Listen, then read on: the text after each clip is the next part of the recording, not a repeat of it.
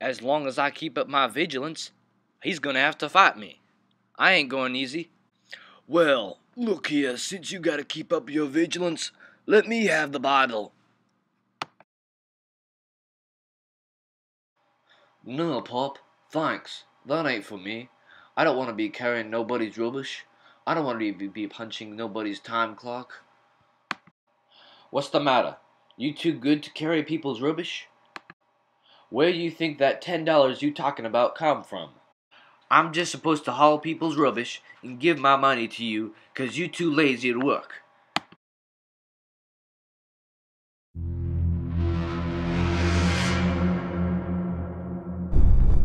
Rose, got something to tell ya.